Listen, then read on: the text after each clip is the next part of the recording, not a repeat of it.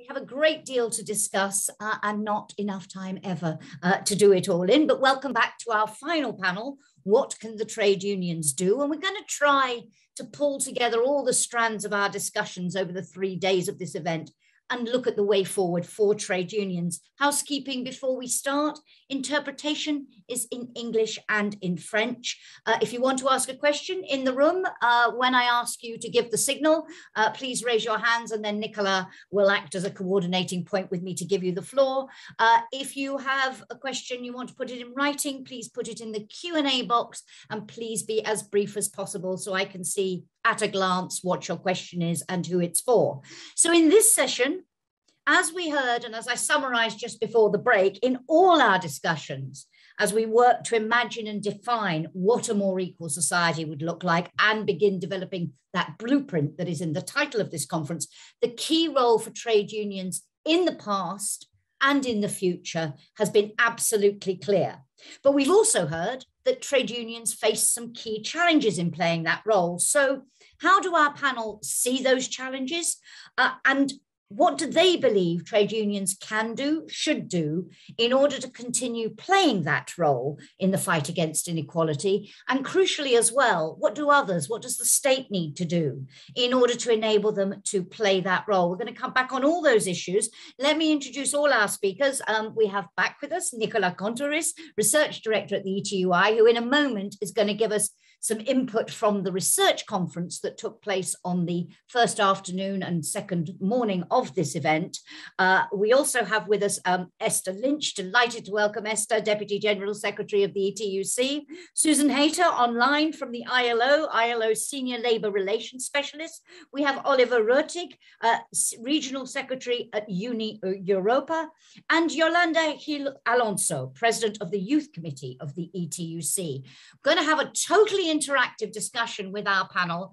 So please do send in your questions and I'll incorporate as many as I can as we go along. But first over to Nicola to give us the context. What was discussed, what came out of the research part of this event, Nicola?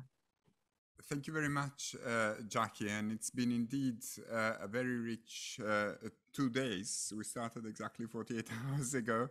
And I think there is something that emerged very, very clearly from all the sessions, from all the panels, from all the workshops, and it's the centrality of trade unions in any discourse about a more equal society.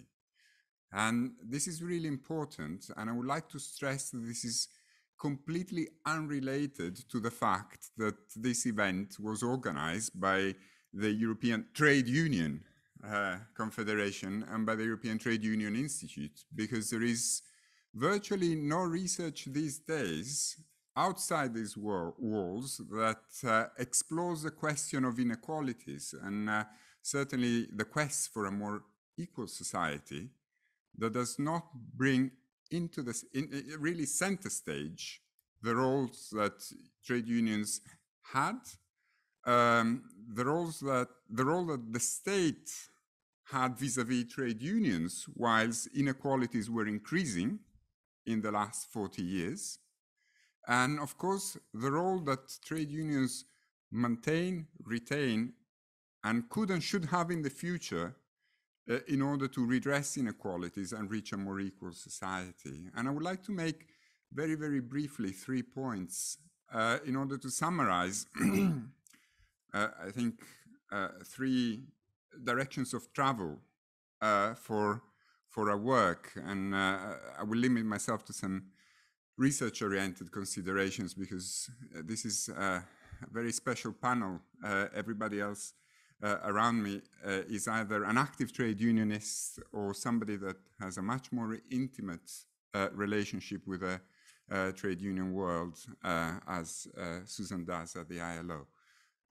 So the first one is that, yes, trade unions have done a lot for redressing inequalities of the past, and there is no path to a more equal society where trade unions should not have a central role as the core actor, as the core equalizer.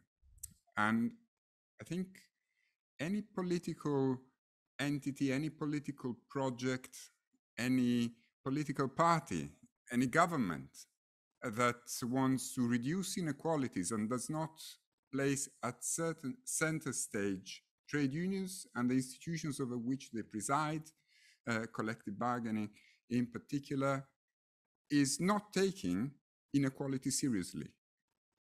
So that's, there is no point talking about leveling up unless institutions and the institutions, trade unions and the institutions over which they preside are not central to the leveling up discourse. If research tells you otherwise, if political organizations and parties tell you otherwise, they're lying. And this is very, very clear. So the question is, what can the state, what should the states do in order to make the most of the equalizing potential of trade unions in the future, and what can trade unions do? And I think on the latter point, you're going to hear from some more eminently qualified speakers. I think the states have to do two things. First, remove the obstacles that in many ways they themselves have created in the past 40 years. And we need to be open about this because there is robust evidence that this has been the case. The obstacles that they have created through regulation or by unleashing the power of organized corporations, increasingly rich, increasingly wealthy, increasingly powerful and influential, to trade union action. There is still a serious problem all over Europe with anti-union legislation, with anti-union practices that are tolerated or not encouraged by legislation in spite of a nominally common human rights framework. So really the states have a responsibility to take trade union rights seriously. But it's not just about negative freedoms and negative rights. It should be really, we should really have a conversation about positive duties and positive obligations. Any state, any organization, any political system planning to build an EU-topia, as I think the word came up in the previous panel, should really take seriously the positive obligations of the state in supporting the activities of trade unions, in supporting the organization of the trade union movement, of the labor movement. And there are important international and increasingly European obligations emerging both in ILO conventions, increasingly in EU directives that suggest that this should be the path for the future role of the state in supporting trade unions with a view of, among the other things, reducing inequalities. And I think it would be unfair, however, to characterize trade unions as simply organizations that are waiting for the support of the state in order to perform their function, as essential as that support is. What we have seen in recent years is that the role of trade unions has been rediscovered by trade unions themselves. And we have heard a number of extremely inspiring stories. And of course, we are in an extremely inspired and inspiring environment here in Brussels with the ETUC and the ETUI. I'm sure you will hear more about what unions are doing at a national level, at a supranational and European level, in order to perform their functions independently from the role of the state. But it is very, very, very clear that they play a very important role for three reasons. First of all, they eminently operate as institutions within the labor market. And the labor market is something that has emerged very, very clearly in the last 2 days, is the place where wealth is created. Now, how it's redistributed, of course, is a different story. But they have a strategic role in presiding over the wealth creation, which happens in labor markets. It doesn't happen in shareholders' boards and meetings.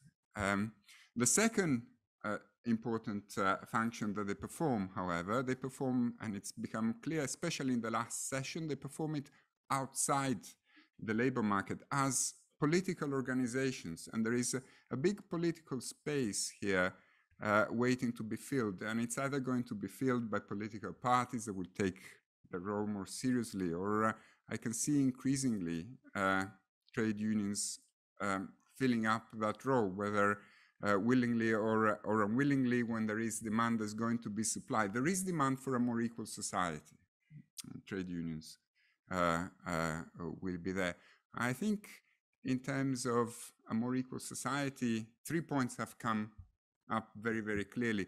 What is it that we have to redistribute? Obviously, there are questions about redistribution of income. There are more traditional questions. Increasingly, questions about redistribution of wealth. And I think very vividly, questions about redistribution of power. And here again, thinking that the unions are not going to have a central role in all these discourses is a bit like my supervisor used to say, thinking about the Hamlet without the Prince of Denmark. But at this point, I'm going to pause because I think we are able to hear about what the role of trade unions in a more equal society and towards a more equal society is from real trade unionists in the room. So thank you very much, Jackie. Thank you, everyone. Thank you so much, Nicola. And as you say, underlining that centrality, I like your phrase, as a core equalizer. And that side question, which I'd also like to hear from our panel, we're focusing on what trade unions can do, but also that question you asked about what the state can do to make the most of that potential. So as I say, we're going to dive in, and I wanted to start, before we narrow down into the role of trade unions, with this eminent panel, I wanted to really come back and get their answer, as briefly as possible, if you would, to what an equal society should look like, what your vision is, because we heard from Philippe Poncet, and we've heard throughout this conference, that it's easy to agree that we all are against inequalities. But as Philippe put it in the last session, it's not so easy to define what an equal society looks like. So very briefly, if you would, what is your vision, and Esther, let me start with you, of an equal society, and in outline terms, the role trade unions have played and should play in that? Thanks, Jackie, and good afternoon to everybody. I'm going to start answering that question by thinking back to when I was a young woman, and my job as the trade union official within the company was to go up to every new person and say to them, hello, my name's Esther, I'm your union rep, here's your form. That first communication on their first or second day at work was so important, because they needed to know that the union was on their side in the company. They needed to know who their union rep was. And importantly, they needed to know what's the union going to do to make the workplace more fair, more equal. And I think that's what I'd like to put into the debate this afternoon, is that you can't really only talk about an equal society at a macro level. You need to talk about an equal society in the daily reality of working people. And that means making the workplace equal. And how do you do that? Well, then you make sure workers have a voice. You make sure that you create an environment where workers can talk to each other, where the engineers and the cleaners understand that their interests are served better by sticking together. And importantly, where we challenge the unequal valuation that's given all too often to the work of women. So I think the workplace is a site of struggle for equality, and we need to keep that at the foremost of our minds too. Thanks, Jackie. Thank you very much. I'd be interested to hear later also if you see this other role outside the workplace, this broader role that Nicola was talking about, and indeed many people in our previous panel talked about. But let's continue to build our picture of that definitional question, if you like. Suzanne Hayter, from your perspective, what does this equal society look like, and the fundamental role of trade unions within it? So from my perspective, I think it will come as no surprise that I think it's a world of work in which all workers' fundamental rights, including freedom of association and collective bargaining, are recognized as enabling rights, and one in which there is investment in the labor institutions needed to forge equality at work in all the dimensions that have been discussed over the last 3 days, including investment in collective bargaining as a public good, because we know that collective bargaining is effective in addressing inequality. Mm-hmm. Thank you very much indeed. Oliver Röttig from Uni Europa, can build that picture for us of your vision. Thank you very much, and it's really a pleasure to be here with you, although it's still two-dimensional and not three-dimensional, for me at least. When we talk about equal society, I think the fundamental point is that workers have a genuine say. And they don't have a say only as citizens or consumers, but as workers. And that is too often forgotten when we look in particular at EU politics. There they address citizens and consumers, but not as workers. Because if you don't have a say, you don't have good working conditions, you don't have good pay. So really your roles as citizens and consumers are in jeopardy if you don't have a say at the workplace. And this is really what strong trade unions and collective bargaining is about.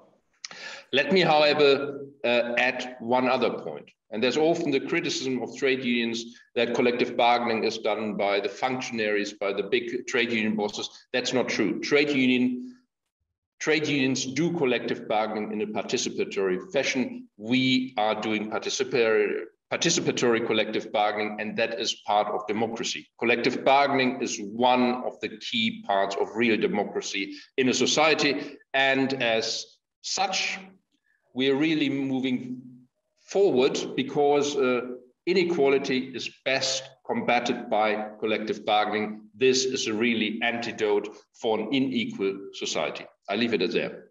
Thank you very much. Lots to come back to in our discussion. But Yolanda Il Alonso, on behalf of young people, complete the picture for us in terms of the vision, what you think we're striving to achieve. What does the more equal society look like for you and for your generation? Thank you, Jackie. It's a pleasure to be here, so thank you for inviting me. Well, the pandemic and the rest of the crisis that we went through during these years have created a lot of unequal situations in the population, especially in the young people. Not all the young people has the same access to employ, to housing, to education. And I think this is more evident after all the crises that we went through.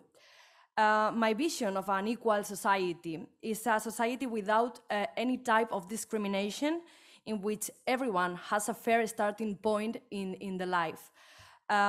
Independently or regardless if your parents has money or they have a privilege or what education they have or from which nationality they are. All people should have equal access to all the public services as education, public health, social services. Those services should be well funded and with quality, and all the population, and especially the young people, should have access to these services, because these services are the main thing to eliminate all these inequalities rather than increase them. So I think is very important, and this is my vision. Thank you. Thank you very much indeed. So that is the vision. And just to say from now on, panel, please don't always feel you need to wait for me to ask you a question. If you want to jump in, just signal to me and I'll bring you in. I'd like this to be very much a conversation. And don't forget, to our audience, if you want to put something in the Q&A box, or in a while I'll ask if you can indicate by a show of hands if you want to ask a question. But let me come back to where Nicola started when he said no path to creating an equal society where trade unions do not have a central role as a core actor or equalizer. What, Esther, do you think are the key challenges now for you? You described what you did in your first days as a trade unionist. You described your vision of making that the workplace fair and equal. But what are the challenges for trade unions now? And do you think they've changed? Are they the challenges you've always faced in your career as a trade unionist? Or is it different now? Are there elements that are different? So one of the great benefits of having the ETUI for us in the ETUC is the great research we get. And the research tells us very clearly that that many workers, exactly as Nicola was explaining, many workers are fearful to join a union, because if they join the union, that they will face either termination, or they will face worse conditions of employment, or just generally the boss will treat them very badly. And I think one of the important developments that is currently about to happen is the EU directive on adequate minimum wages. And although it's called the Directive on Adequate Minimum Wages, one of the key provisions in it is the obligation on member states to have in place an enabling framework for collective bargaining. And any member state that has less than 80% of its workforce covered by a collective agreement will be obliged to put in place an action plan to increase the number of workers covered by a collective agreement. It then says that part of that action plan needs to do two things.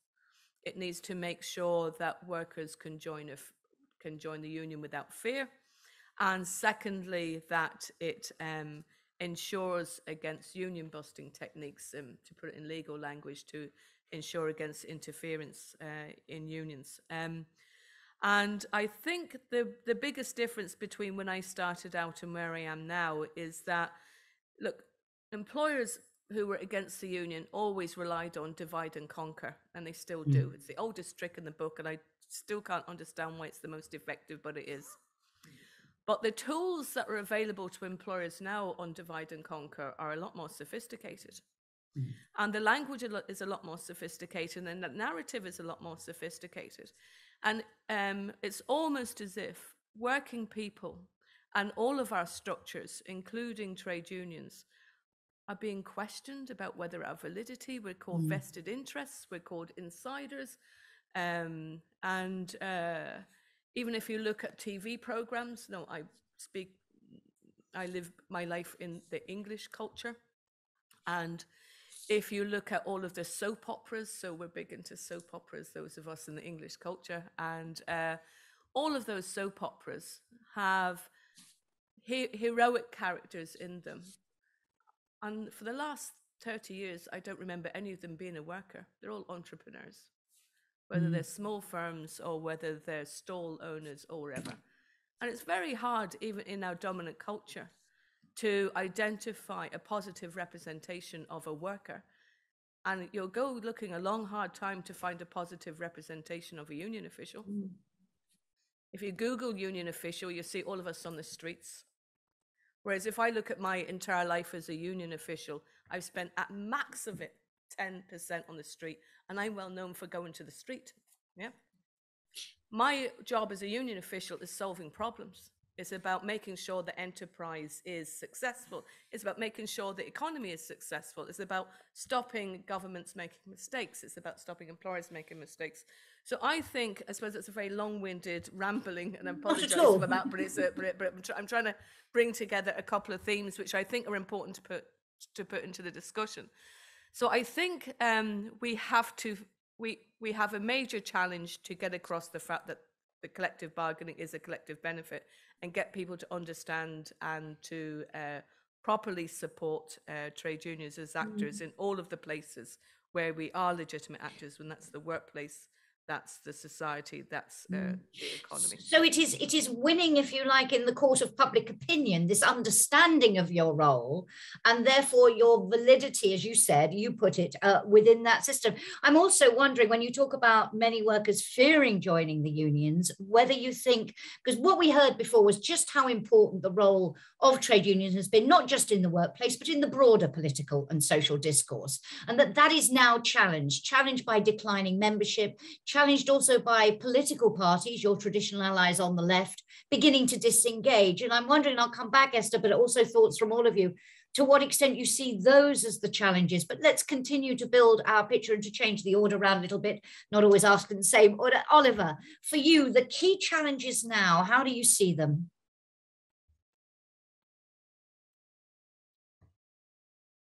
You're muted at the moment, sorry. There we go.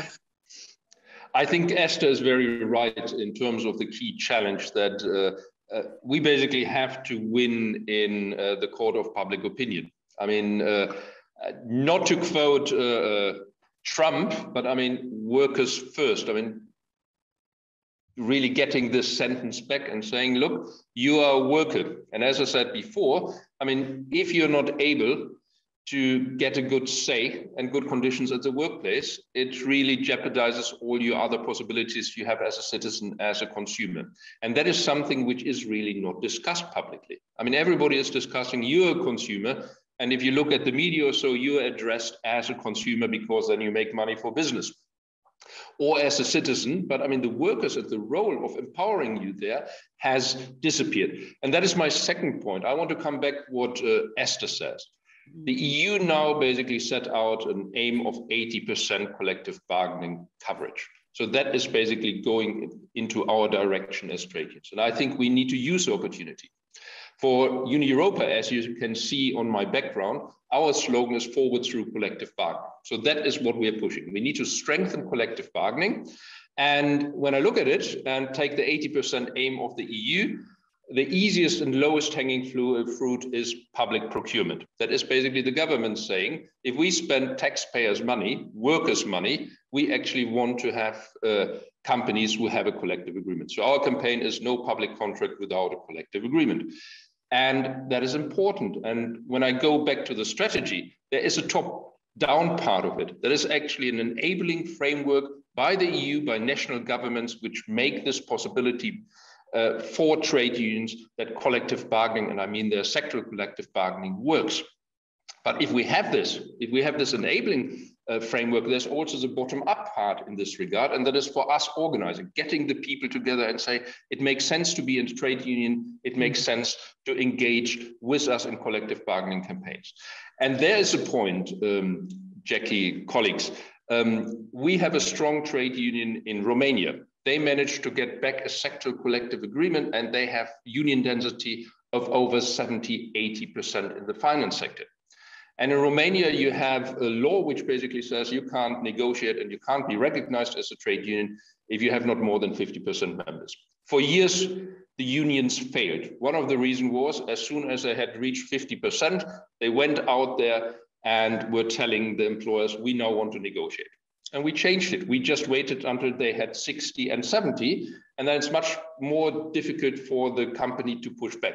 But the interesting part was there are a lot of workers there who don't join a union because nobody is in the trade union movement.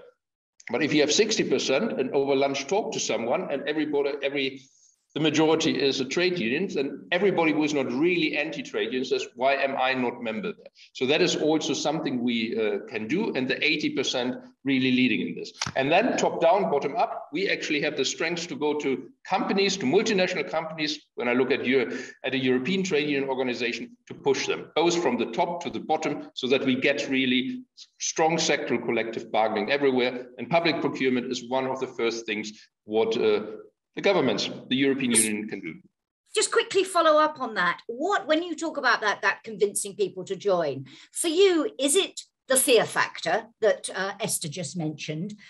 Is it this image problem that you've both talked about? And a member of our audience, Isabella Biletta, has asked, why are we only speaking about trade unions in the state? What about business models that make it difficult or even impossible to join a trade union or even to get collective bargaining? Esther did allude to business model. She did allude to employers and divide and rule. But Oliver, what for you is the key to why this is such a challenge now? Well, there is obviously the fear element, but what we can see when we organize, I mean, you don't talk about lofty topics. You just say, what is your problem at the workplace?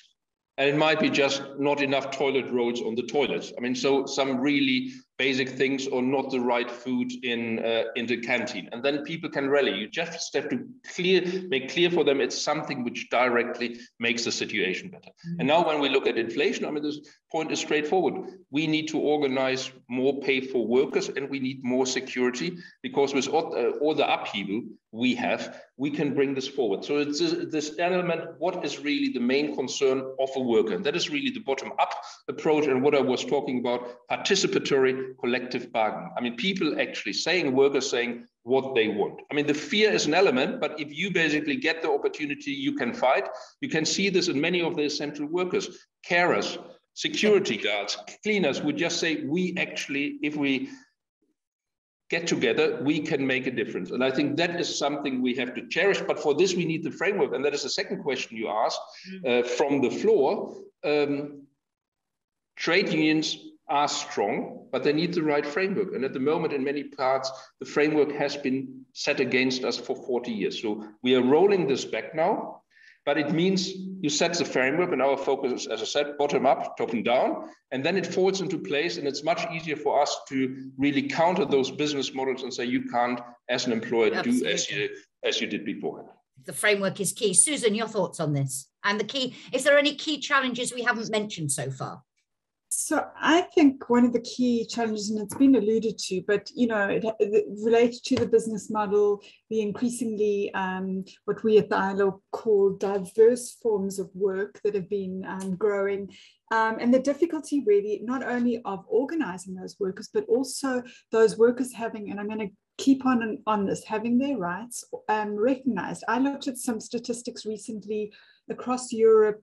In the legislation, which countries allow self-employed workers to negotiate collectively, despite the fact that the ILO, 98 and 87 are universal recommendations. It's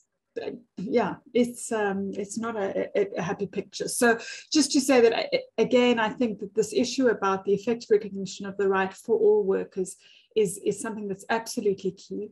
And then I would say some of the other obstacles is obviously, is representing an increasingly diverse membership. But I think something that's come up over the last few days is in the agenda. We've seen that the agenda is addressing inequalities much more effectively, but I think being very aware of these intersections, when negotiating a telework framework, what does that mean for women who may be teleworking? It could be potentially worse for them because they're excluded from the workplace and they're being pushed into doing more unpaid care work. So I think I would see that as one of the, not the obstacles, but as one of the challenges. And that's something very much that's been coming through in all our discussions over the 3 days, how multidimensional and complex inequalities are, these intersections. And indeed, all our panels, particularly in the research conference, were never just looking at one aspect of this in isolation. So a central challenge. And you talked about the increasing diversity of membership. I'd be interested to see to what degree you all think the changing nature of work, more remote working, the platform economy, so-called, and so on, is making a difference. But Yolanda, in terms of those key challenges, and particularly perhaps if you could pick up on this point about union membership and what drives people to join or not join, what is the picture like among younger generations and their attitudes towards trade unions? And are there any other challenges we haven't talked about yet at all that you would highlight? Yeah, well, in my opinion, one of the most pressing challenges that the union are facing at the moment is the decline on the membership, especially the young membership. I don't like when the people say that young people doesn't care about collective issues or they are not interested in those type of things. It's not true. The young people, as you all saw, they are very interested in a lot of issues. You can see all the demonstrations, Black Lives Matter, Me Too, the climate mobilization. So we can clearly say that they have interest and they want to have an equal society and willing to give time and resources to fight for those challenges. But I have a question that it is, and then I will try to give the answer. The question is, if the young people is interested in those issues and the unions, they are interested as well in the same issues, why are these two groups not more compatible? So in my opinion, I think the problem is that the unions need to innovate, revitalize, and renew. They need to be ensured that they not only survive, they need to ensure that they are the central of the future of work. And obviously, I think I don't need to stay in this room because all of us know about it. The vital role that the trade union movement has played in achieving these inequalities. So I think the main issue is that we need to adapt to the new forms of work, try to approach in another innovative ways to the young people to increase this membership, because if not, unfortunately, the unions won't have a future. I want to come back on how you do that in a little while. But Esther, just coming back on the other side of this too, I wanted to come back. You talked in your vision was about making the workplace more fair and equal, really ensuring everyone has a voice. And that has been your fight and your struggle. To Nicola's point at the beginning about apart from them operating as institutions within the labour market, he was talking, and we heard a lot about this in our last panel, operating outside of the labour market, as he put it, as political organisations, and said they have a big political space waiting to be filled. Do you see that as part of your role? Do you see that as part of the role of trade unions? And if you do, what for you is the key to reversing that declining influence? And in the country you know best, of course, we have seen a centre-left party that is gradually disassociating itself from its trade union background. It's a trend across many, many countries. Do you have a political role? And if you do, how can you get it back? So the two major ways to redistribute the wealth that's created in a society is firstly through wages, and I've spoke about that. That's important, of empowering workers, join a union and get their fair share. The second way is taxes, and the absolute importance of the voice of working people, because the moment we saw during COVID windfall profits being made by some companies, like out of their dreams profits. They didn't share it with the workforce. They didn't pay hardly any taxes. They paid less taxes proportionately than a minimum wage worker would. And they spent it to go to the moon for the day. And the only force that I see capable of really mounting a challenge to that is organised labour in all of our different forms. And I think that's the challenge to the leadership. I accept we need to revitalize. We need to go back and make sure we're communicating clearly with the members. But also, we need to come up with a strategy that puts back into the economy the type of investment we need to rebuild the industrial base, the type of investment we need for public services that make a decent life for working people. And I think that's the link. The link is that your wage isn't not only what you get at the end of the week or the end of the month. Your wage is the public services that you have to rely on. It's whether you can afford a home to live in. It's whether there's transport. It's whether there's jobs for the future for our children and our grandchildren, the investment in broadband. So all of that makes up our wage. There's the bit that we get directly from our job, but then the other bit is where is our taxes going? What are they being paid towards? And is there a fair burden on the top, we'll say 10 or increasingly 1%? And I don't see that, and I think that is the challenge for the trade union. And how do you get that voice heard again? Because, as I say, it used to be that it was listened to a lot more than it is now. And you used to be very central, certainly in the country you and I know best, to the political discourse. It isn't anymore. Your voice is not heard in the same way. It's only heard in traditional, you talked about the public image questions. How do you get that voice heard? And same question to you all, but Esther, a thought on that, because it's following up on what you just said. Yeah, so I feel a growing sense of outrage among working people, and anybody who was here in Brussels on Monday saw 80,000 people out on the street to say their purchasing power and their wages needs to be protected. And I think there is a pent-up sense of injustice, including from the time of COVID. I didn't travel, I didn't go back went to see my family. You know, lots of people didn't go and visit people who were sick and subsequently died. People didn't do. And we look at our political leadership in either in the European Parliament or in national governments, and acting like the rules didn't apply to them.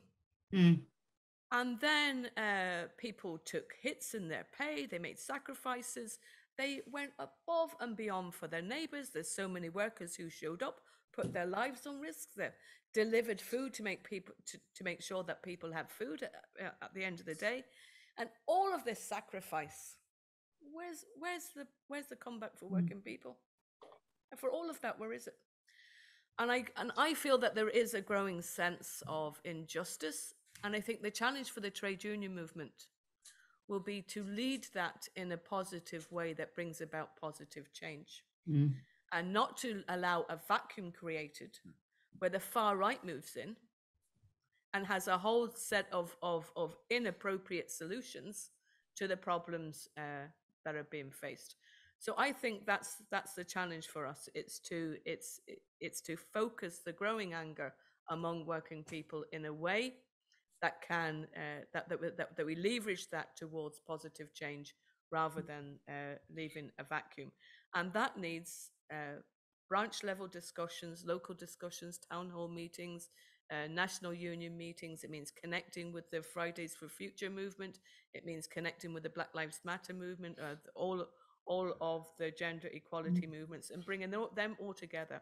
And that's the thing that union people have. Union people have that ability to build alliances, and we just need to, if you like, have the courage to step into that space. But I mean, that demonstration here in Brussels on Monday, workers meant business.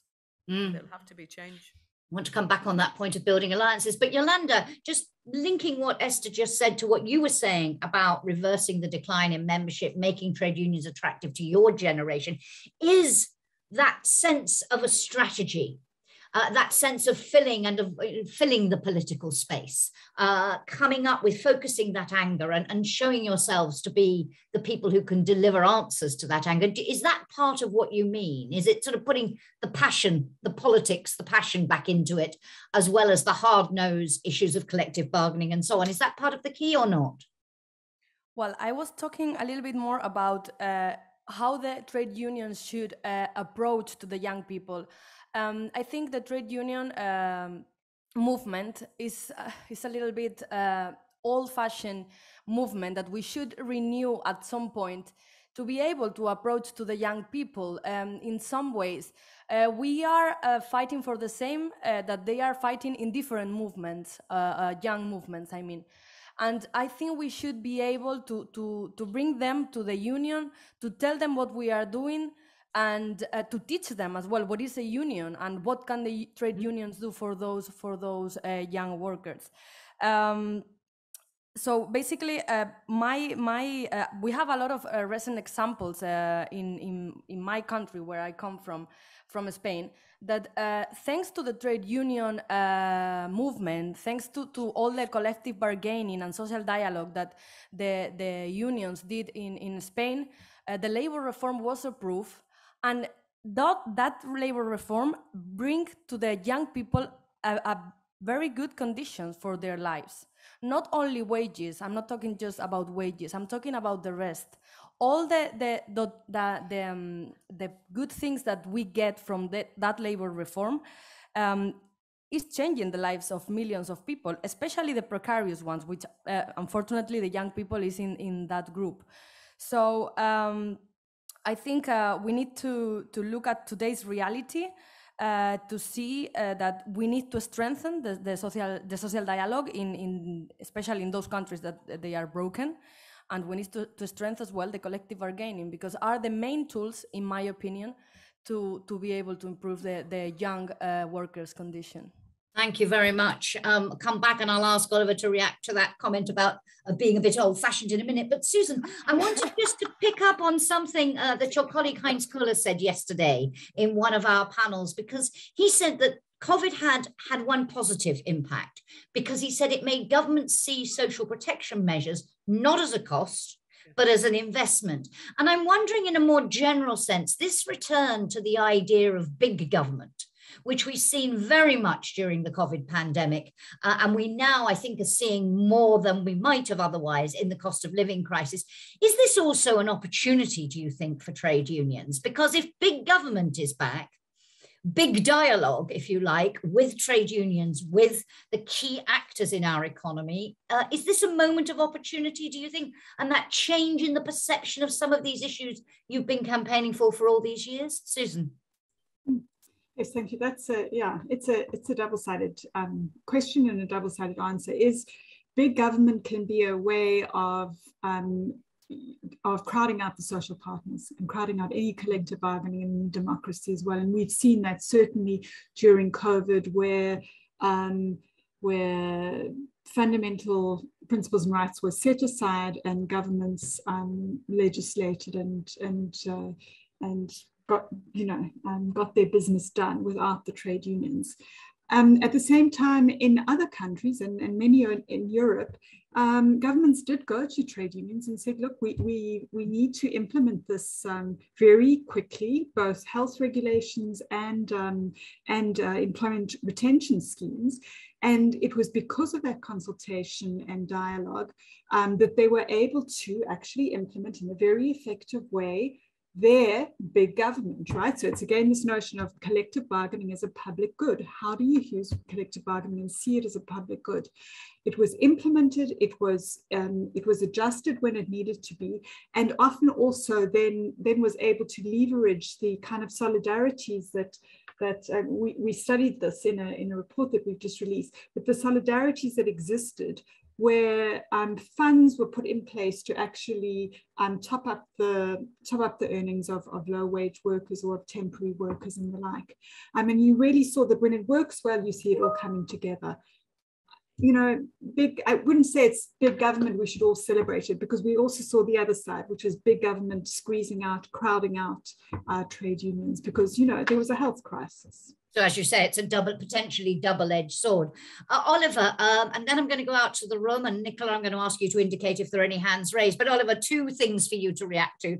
This conversation about government and whether big government can be a positive, or indeed that double-edged sword that Susan described. But also to Yolanda's point, and something I'd like to concentrate on a bit more. She said, we're rather an old-fashioned movement. And if we want to appeal to young people, if we want to turn around the decline in membership, we're going to have to innovate, revitalize, and renew. Do you accept that criticism? It's not directed at you, but do you, on behalf of trade unions, accept that criticism?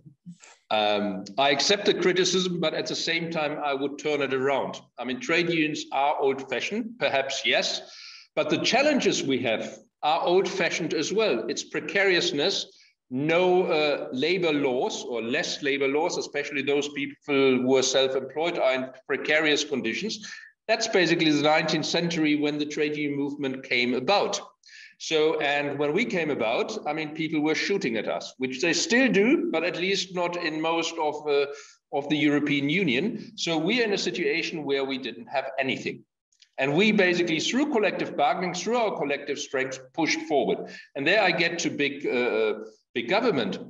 I mean, government took us on board. That's the reason why the ILO was founded. That is the reason why we got many deals after the First World War, because big government says, you're collective bargaining agents, you're trade unions, you represent the workers, and we need you to actually get rid of this mess, get out of this mess. And I think we are in a bit of a situation like this, and what Yolanda was talking, there is frustration. Esther was saying this as well. There's frustration about among workers, among citizens, that there's an unequal society and something needs to be done. And that brings me back to the first point. I think what trade unions have to do, whether old-fashioned or not, I mean, the key point is trade unions are an organization who thrives on collective bargaining. That is our core feature. We negotiate collectively on behalf of the workers. And the other one, we are a political movement as well. But I mean, we can only be a strong political movement if we are strong a collective bargaining agent, because this is our distinguishing feature. And so I'm a bit of a fundamentalist, single-minded, almost a single issue approach, which will always be criticized. You know, if we get collective bargaining, if we are strong, if we have 80% collective bargaining coverage, many of the other questions don't really come up because they have been solved by us working together. And also, big government, big business or not, there is big workers, big trade unions at the same time. And then we have the balance and we have an equal society. Thank you. I'd be interested to hear not just questions from the audience, but if any of our trade union members in the audience want to react to this conversation. But Esther, before I go out to the room, to Yolanda's point, the old-fashioned movement, we need to innovate, revitalize and renew, she said. Would you agree with that? Would you accept it? I think we're a movement that reflects our membership. And I think that's why it's very important that we are vigilant and active and supportive of our young trade union leaders, that we listen to our young trade union leaders, and that we are and that we have a relevant set of demands for the challenges that are faced by young people in the labour market. And people know, because I often say this, is that my working life is so much better than my parents'. I can't describe how much better my working life is than my parents' was. But my son's working life looks very much like my parents' working life. No pension, doesn't know, he's a chef, as many of you know. So that whole industry is fraught with undeclared work. It's fraught with being asked to work two weeks for free just to prove that you can do a job. Being conditions where the owner of the restaurant will say, we're very quiet tonight, I don't need you, even though the person would have spent all the money to get into work, washed all the clothes, invested everything, thinking about what they would cook that day, investing all of that, showing up, and the employer just saying, I know, we're quiet, go home, here's a couple of quid. And that is the challenge that so many young people face. And when I would say to him, well, you need to stand up about that, you know, you need to stand up to it, he'd say, what type of world do you think I live in? Like, I don't live in a world, you know, where it's easy to stand up to the boss. It's, you know, it's easy for you to stand up to the boss. So it's not easy for me, because the consequences are I'll be blacklisted and I'll never work again in this town. And that is the real challenge. But as I say, and it's exactly as Oliver says, it's not actually a new challenge. It actually is an old challenge, and it's the young person's fight as well. Like young people are going to need to fight in the same way as my parents fought that I had a better working life. So we need to join up the generations. We need to join up the skills. We need to join up the influence that would say the more experienced people within the movement have. But absolutely, we need to be absolutely listening to young people and the genuine struggles. And we need to make sure that the way in which the union is operating, the time we're holding our meetings, the time we're available, isn't just a 9 to 5, that it's as much about making sure that we're in the same spaces and present as young people are. But also, the big thing for me, if I think about it, when I was a young trade unionist, I loved the social bit of it as well. I liked the fact that you could go and talk politics over a drink. You know, we need to make sure that it's not just capitalists that have parties. We need to have parties as well, and we need to, you know, we need to get. I think we'll identify that one, Esther, as the key takeaway from the 3 days. Yes. More parties, particularly post-COVID, particularly. But Oliver, you wanted to jump in, I think.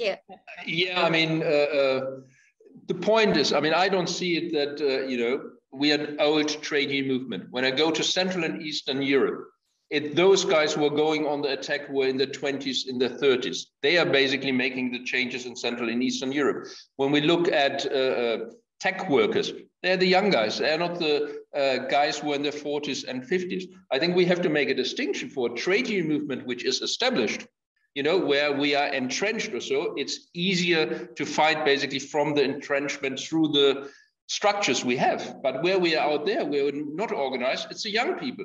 And we just have to make sure that we bring those much better together as we do it now. But I mean, this image that is, especially in the UK and other countries, it's just the old trade union guys who are sitting there on what they have achieved over the last 100 years and don't do anything. That's not the trade union movement. That is part of it, but everybody does it. I mean, you defend your positions, but you also attack on those points where you don't have strong positions. That is what we are doing. And this is basically the young people doing it. And it's not the old ones who are going ahead, but it's really the dynamic young ones who have the problems very much in their face to do this. Susan, did you want to react to this? Just to say that the figures bear that out, which is that where we've seen two areas where trade union membership has increased. The most dramatic increase has been amongst own account workers, and the second amongst young people. Yeah. So it is, the message is getting through in some quarters. Nicola, I don't know whether there are any raised hands in the room, or indeed if you have any questions for our panel or comments to what you've heard so far. Do we have any questions from the room? I have definitely seen a couple of hands going up. Let's take them. Let's take both of them together then, if we could. Could you please introduce yourself as you? Just getting some microphones to people, I think. Thanks. Yes, Ilaria Costantini from ETUI. Thanks to the speakers, a wonderful conversation, and special thanks and congratulations to Yolanda for being elected president of the ETUC Youth Committee. Very proud to have been a tutor in the Young Leaders course from ETUI and tangible results. One question, Yolanda, to you. To what extent do you think that young people would be further motivated to join a fight if this fight is run at international level? Okay. So you mean like if the fight is at European or international level? Yeah. Do you think that such a fight would be more attractive and engaging for young people, having in mind a Swedish blonde girl with, okay. Well, I think it's a difficult question because, to be honest, the young people, they normally think about the problems that they are having daily. So if that problem at international level is a problem that all the young people has, like, for example, we are seeing a very atypical workers or precarious worker in the platform work. So those type of things, I think they will be interested in to fight against this precariousness that most of the young workers are facing. But obviously, it doesn't depend on the young people. It depends on the issue that they are fighting for. So if it's an issue that they have if it's an issue that they have in common, if they have similar concerns, yes. But obviously there are some things that are very specific to your national context where it wouldn't apply. Nicola, yeah, I think you said there was another question, and also Nicola, if you have any questions for our panel, I'd be interested to hear. But let's take the one from the floor first. No questions. Any more? Was there one more? Questions from the floor? Yeah. I thought I'd see. No, maybe. No. I think the answer might have addressed more than one. It must have addressed it, indeed.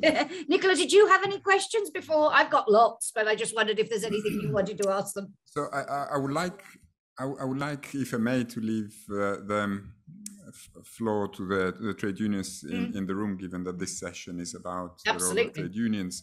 But I wanted to make a comment very quickly on something that Oliver said. It was government that took us on board. And I think that's very important. It is true, especially in the context of the creation of the ILO, that eventually governments understood the importance of taking trade unions on board in order to address some existential challenges in 1919. Perhaps it took a while in order to get that right. And I don't think it's a coincidence that the arguably two most important ILO conventions didn't emerge after the Second World War, but they emerged after the First World War, but they emerged after the Second World War. So you have Convention 87, Convention 98, really shaping the foundations. And that was in order to address some genuine existential challenges of humanity. And I think we are now echoing what Esther was saying. Governments are again taking unions on board.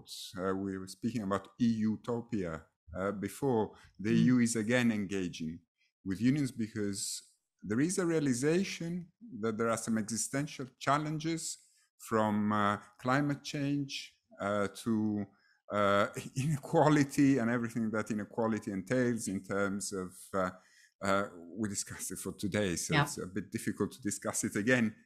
But governments are taking trade unions on board. In some, I think what we've also heard though is in some national contexts, yes, you say at the European level, definitely, but it's not happening everywhere. There are some member states indeed where it's less and less so.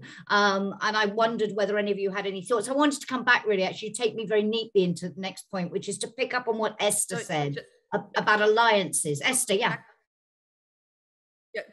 Can I just before we lose that question? I was thinking about it. Yeah, if I can. So what I notice, and it's more with political parties than trade unions, because Yolanda is right. Trade unionism is inherently linked with your daily struggle. But I think with political parties, what I notice is that people are less inclined to join a party than they are to join an issue. You know, so you can get people active around an issue, and they don't want to be burdened with all the problems of compromise and everything that comes within being somebody who's in a political party. And I think that that's something I notice in terms of the negotiation with employers and with others, is that the spirit of compromise or the idea of compromise is a little bit challenged at the moment in society. The way in which discourse happens is you win the argument. You know, that's the way discourse is presented all too often. It's not about a discussion about compromise and finding middle ground. There's very little, very, very little discussion about that. And I think that is making it a real struggle, and that's why it's easier for people to join and support an issue than it is for them to be comfortable in joining political parties and everything that goes with that. But I don't see that trade unions are burdened with that problem, because the trade union being very, very grounded in the day-to-day response to the daily struggle. Thank you. Oliver. Yeah, I would like to pick up what Esther said. I mean, that is also one point why collective bargaining is the other side of, public democracy. I mean, collective bargaining is about democracy. Trade unionists come together, come up with a joint compromise that they basically want to negotiate with the employer. And as it is with compromising with somebody else, they don't get their compromise back, but it's a second compromise they do with the employer. And then the trade unions have to go back to their members and say, sorry, the compromise you all have done didn't really work. And I'm convinced that actually collective bargaining, participatory collective bargaining, is a school of democracy. You learn there that you actually have to compromise. And democracy doesn't work without compromise. And one of the points we have nowadays with all those populists, they give the impression, whatever you want, you get. And that doesn't work in the family, that doesn't work in the workplace, and that doesn't work in a democracy as we have it. And I think we have to get about this. I mean, this is another point where we have to change the public discourse. You know, I mean, if it's just about you should get what you want. And then you have those rat catchers who are going around and say, you get everything you want and I give it to you. And then you realize years later that you didn't get it. We need to challenge it. It's all about compromise.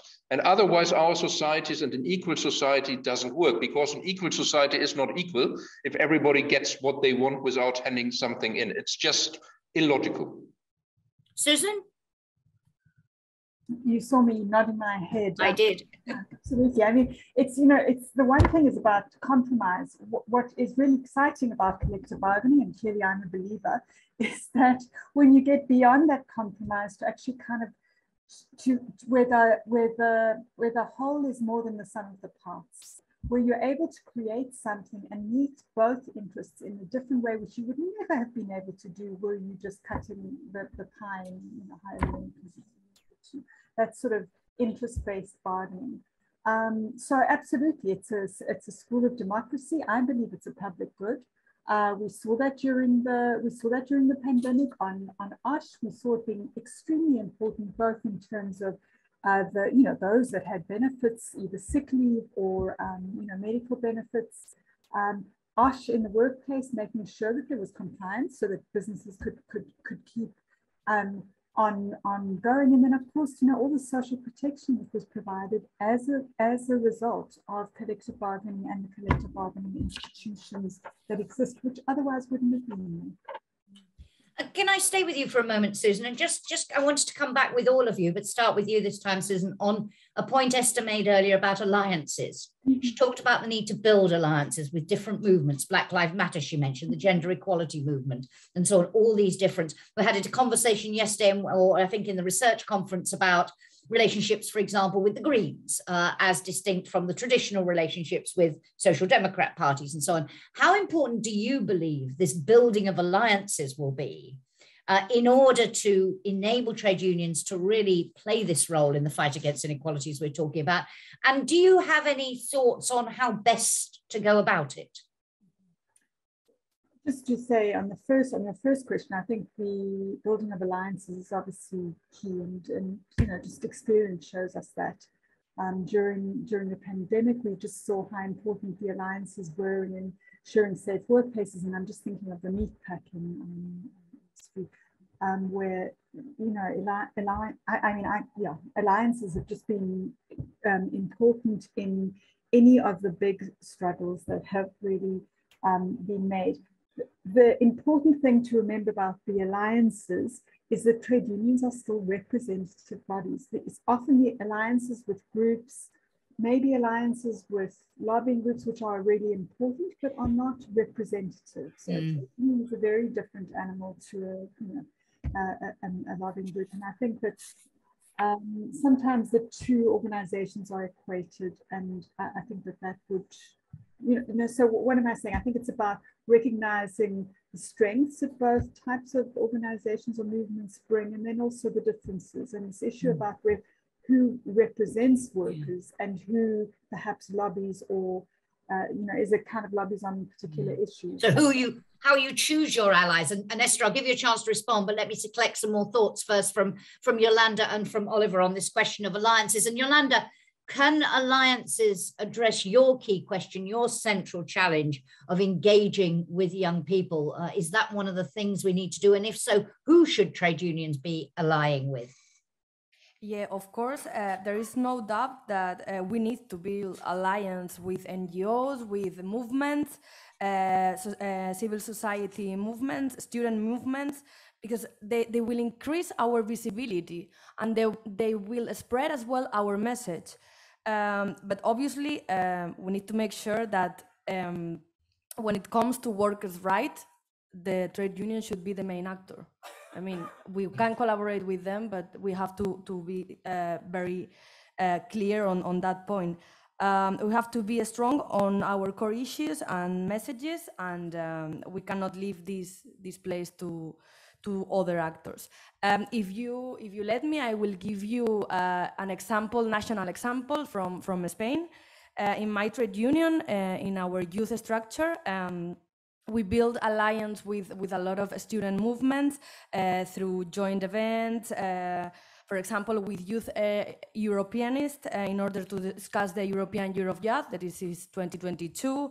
And it gave us a great visibility, because the message does not reach only our trade union structures. It goes furthermore.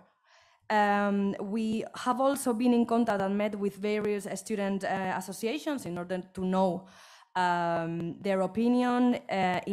We are now in Spain negotiating with the Ministry of Labor an interns statute. So we wanted to know their opinion, to see what they think about this statute. Obviously, as I said, always bearing in mind that the final decision regarding the problems or the labor negotiations of the workers relies in the trade unions. But of course, we have a lot of examples of building alliance with the rest of the movement. But needing, as you said, to be absolutely clear of the central role of trade unions, not muddying the waters of who does what. Oliver, a thought from you on this building of alliances. How important is it? How to get it right? And then I'll give Esther a chance to react to what you've all said. And trade unions are about alliances. Let me do a first point. It is when we work, especially at the European level, where we have the experience, the good thing is trade unions are normally stronger, broader organizations, while many of the NGOs are much more agile and flexible. I mean, they have one point and can go there, and we are much more broader. And this is a good combination. And we do this when we look at, for instance, it's a fight about Amazon. I mean, there we're working together with a lot of NGOs, but also with the political parties in the parliament, and even with employers. So it's really a big coalition, and we do this in other areas as well. One of our strengths is putting the point in there is actually a social dimension. Taking climate change or public procurement as a discussion at European level, there is about we have to empower public procurement so that it is empowering environmental change. That's all very nice, but if you forget the social question, how will you work with it? I mean, if you'd say, well, we all should now have basically electric cars, and workers can't afford electric cars, but basically have to buy cars which are 20 and 30 years old, it doesn't really work. It's a lose-lose situation for everyone. And I think that we have to bring in, and there we are best placed to actually do this, whether towards political parties, to NGOs, and also to employers. I think there is really our strength, and we are the biggest democratic movement in Europe. We represent more than several of the member states of the European Union. Indeed. Esther, a reaction to what you've heard on that, and particularly if you could pick up on the point that I think it was Susan made about being very aware of that these organizations are of a different nature, of a different quality. Some are lobbying organizations, so on. Do you see any dangers inherent? How do you pick the right people to ally with? So I think Oliver gave an excellent example about the importance of matching the set of demands with something that workers can actually live within the scope of. The challenge with all of this is that trade unions, when they're doing collective bargaining in the workplace, understood, you're negotiating with the employer, or it could be negotiating at a sector level. There's then a more, we say, social dialogue function, where a good example of that being the type of schemes that were introduced during COVID to make sure that people didn't lose their jobs, and so there was some state money towards short-term working. So and in that way you're playing a social dialogue role. And by that what I mean is that the union and the workers are delivering their piece, the employers and their organizations are delivering the other bit, and the government is delivering, let's say, some of the resources to make sure that happens. And there's a real need for more of that to fight the major transitions, whether it's the digital transition or the green transition. Both of those need and would benefit from a tripartite response in relation to both developing the demands, but then delivering the demands, and also pensions to making sure to deliver a framework that works for everybody, no matter what type of, for every worker, no matter what type of work they are doing. But then there's this other piece, which is just lobbying, you know. So at times we notice this with employers' organizations, that many of employers' organizations have changed their titles to business organizations. So they're trying to deny the employer piece. And Susan at the ILO is all too much aware of that type of strategy. And what those organizations want is they want an awful lot of access. They want privileged access. They want, you know, to be able to phone the prime minister or the head of the department or whoever they want to be able to do that. And to my mind, the role of the social partners is made legitimate when we do social dialogue. If they're just off lobbying for their own interests, that is not the same as coming together under social dialogue to work together. And I know, Oliver, you have been working on some demands about that in relation to the transparency register as well, that we make it very transparent when the actors are acting in social dialogue, so coming together to make proposals, to look at solutions, and to be legitimate actors within that arena, but not to confuse that with other pieces or other actors. And I think one of the big challenges we're going to have in the coming period is the citizens panels and the idea, this whole new piece of democracy, which is, you know, participative democracy, where, you know, we had it on the Conference on the Future of Europe, where 800 citizens were randomly chosen and then given a role to identify what proposals should be brought forward for the future of the EU treaty. So a lot of those would say those new ways of operating, which I think are valuable and useful, but they can't be used to crowd out the space of the representative democracy, which is represented by workers as part of their trade unions. There needs to be a fundamental discussion about how those pieces fit together. A question from Aurora Triff of Dublin City University, and it relates when we come back to the debate about equality and inequality. Aurora asks, to what extent have the speakers seen a decrease in the gap between working conditions for workers on standard and non-standard contracts by worsening the conditions for standard workers? We heard yesterday a sort of leakage of what happens in the non-standard world into more traditional forms of work.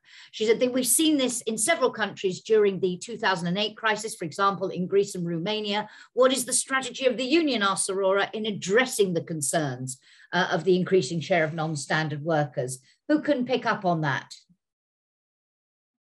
Oliver, please. As representing the European Trade Union Federation for the services sector, I mean, we have non-standard workers right and left, whether it's cleaners, temporary agency workers, but also media workers. The first reply is, you know, even for those non-standard workers like self-employed, for 100 years in several countries in Europe, we have models how they can actually be part of social insurance, but more important, of collective bargaining. And the point, the gap, what has happened, especially in the course of the financial crisis, was the guys in black suits coming and telling an island in Greece and other countries, you basically have to dismantle the collective bargaining system. And what we actually want and need to do is reversing this. We have to build up the collective bargaining system and really extend it also to more non-standard workers. And there, in the discussion on platform workers, we have at European level, that is really the point, extending collective bargaining to them. The Commission is in the process to issue guidance that self-employed workers are actually covered by collective bargaining, or at least it's not an obstacle to the single market, and that is really important. And on this we have to build, and as soon as we get this again, we don't want collective bargaining agreements which are different depending on whether you're self-employed or not self-employed. And I think this is one thing we need to do, and that is a bit of a concern of the platform workers. Do we want to have a special deal for platform workers, but real-life workers who are in precarious situations get another deal? So these are some of the things which we are addressing. But again, if you're weak as a trade union and weak in a collective bargaining system, then it has implications for everyone. As soon as we lift it and do this well, this will have basically an equalizing effect across the spectrum, including for non-standard workers. And we as trade unions represent all workers, whether non-standard or standard, it doesn't matter. Susan, I see you nodding there vigorously. Did you want to react to that too? Yeah, so just to say, we looked at over 500 collective agreements, and what we found was in countries where there was higher collective bargaining coverage, and again, over 75%, we saw negotiation of, it wasn't about bringing down a standard, it was about parity. It was about ensuring that standard and non-standard were equal. Of course, where collective bargaining coverage was much lower, around 10%, it did affect standard workers. Again, in the 75 and higher, it was also about negotiating how many non-standard workers they were going to be, what they were going to, it was about negotiating the terms of that as well. Whereas in the under 10%, there was no negotiation of the basis on which those temporary workers or temporary contracts would be employed. Thank you very much. We are coming to the end of our time. I just want to double check, Nicola, are there any other hands raised in the room? I see no hands. I see no hands, and I see no others in the Q&A box. One hand. Ah, you see one hand. Let's go to the one hand. Just in front of me. Get a mic to the one hand. It's on its way. It's on its way, I can see. I have a marvelous view of the room here, so I can see. Thank you Please. very much for the panel. My name is Aida Ponce del Castillo. I'm a senior researcher at the ETUI, so thank you so much. I would like to go back to the intergenerational view of the world, and knowing that the current trade union movement, the young one and the established one, are still... Thank you. I like established. Yes, sorry for... Established. Very tactful. Very tactful word. I really thought the adjective... I really thought the adjective extra. Anyways, so, well, clearly two very different generations. That was my point, with a very specific point in common, which is that they are the same struggles, and you see them as old-fashioned, you see them as traditional ones. But I would like to have your different views about the future generations, so the girls coming after you, Yolanda. What do you think that will be the main three key uncertainties? Okay, for the we're not going to have time to do three. I'm finishing my sentence. Yeah? Yes, Yeah. Let me finish my sentence, please, for them to tackle. And please don't say climate change, because climate change is a driver. Thank you. Okay. Okay. No, I was only making the point that we don't really have time for three. So could you pick one big uncertainty that each of you think is going to be key? Yolanda, let's start with you. Well, it's a difficult question. Thank you very much for your question, but it's a difficult answer, because I hope I could answer to that, because I cannot see the future. But as they said, I agree with that. Like the problems are more or less the same. That old problems, I mean, they are the same problems as now. But I disagree in the point that the way that we should approach to the new forms of work that they are changing, as I said, drivers, platform works, those are not the same issues. We didn't have these issues before. So it is very difficult, and I don't know how to answer what is going to be the key point for the young people. But for sure, something that we will have to do is collective bargaining and social dialogue, and we have to continue with that. Okay. I'm not sure which one is going to be the main problem in the future, but I think the approach to them all has to be the same, as you say. Oliver, can you identify one particular uncertainty you think for Yolanda and future generations, the next Yolandas? Well, I think, the uncertainty is always collective bargaining. If we don't defend it, it goes down the tube. So we have to defend it, and then it works. So I think, simple as that. Thank you. And I think you're answering. I wanted to ask a final question, so I'm going to wrap it into that because we only have a couple of minutes left. I was going to ask you, of all the things we've talked about in the last hour and a half, your key priority in order to ensure that trade unions can continue to play that role in fighting inequalities, to build that blueprint, to deliver that more equal society. And I think, Oliver, you've just answered it very clearly, as has been your red thread through our discussion. So, Susan, a reaction, if you would, on the uncertainties for future generations and your key priority. I think the uncertainties for future generations are going to be around, just the effect of digitalization on work organization, everything from telework and hybrid work. We've heard about the platform work, and who knows what else is coming down the line and what will rob and erode our labor protections. The priority for me, again, is to make sure that freedom of association and the effective recognition of the right to collective bargaining are recognized, that workers are able to exercise their rights, and because with that, whatever is coming down the tube, there'll be organizations and trade unions to be able to tackle them. Thank you very much. I want to give Esther the last word. So, Yolanda, your key priority for the future, you talked about the need to innovate, revitalize, renew. What's your top priority in order to do that? Be able to reach all the non-standard workers, atypical workers, and make them come into the unions, to be able to organize them, because it is going to be a difficult it's a difficult challenge, but we are working already on that in the directive of the platform work. So I'm sure that this is our key priority, to bring all non-standard type of workers and atypical workers to be organized in the union. Thank you very much. Esther, you have the last word.